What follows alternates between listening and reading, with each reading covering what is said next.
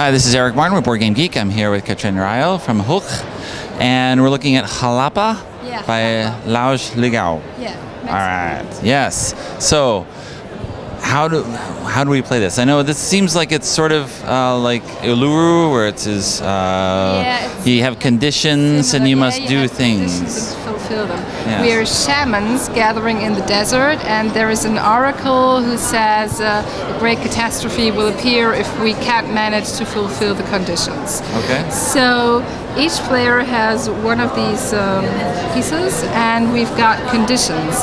In the end, you need to have this structure or this structure.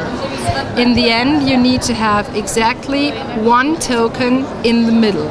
You need to have 2 tokens on these areas. You need to have 2 tokens on blue lines and exactly as many tokens on yellow lines as on these, like, what are they called? Chameleon or chameleons, yeah. Each player tries to fulfill the conditions with as few tokens as possible. Okay. And in the end, you rate it. You get you're downscored when you didn't fulfill something, and your goal is to fulfill everything with as few tokens as possible in as short time as possible. Okay, so you're racing against the timer to do it before it's out? And against your fellow players, of course. Okay. So there are different levels. You can give more conditions if you want. Okay. And if you want, you can say, oh, I'm going to fulfill 4 conditions before you start playing, and you're getting points if you manage to do so. Okay.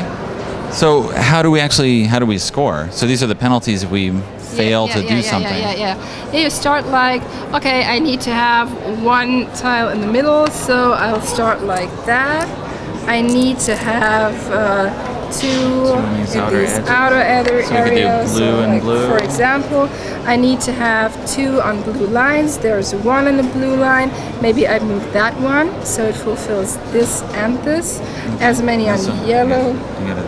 Yeah. Oh, yeah. Oh, great. Thank you. That's right. What? Yellow. I don't have any on the yellow line. But you do have one here. Yeah. So I don't need chameleons. But I don't have that structure yet. I need to have that structure. So, this is a hard one. That would be. Oh, yeah. I have one on the yellow line. Yeah, this would be it, for example. No, this would be it, I think. I have a structure like that. Okay. I have 1 in the middle. I have 2, no, I have 3. I've done something wrong. So I get a penalty for that. I have 2 on blue lines, and I have 1 on a yellow line, and 1 on a chameleon.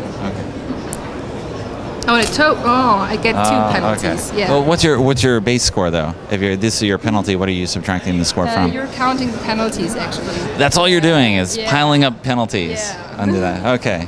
And you play a certain number of rounds, and you play 7 rounds. Okay. You do that. Okay. All right. Thanks for the overview. Yeah.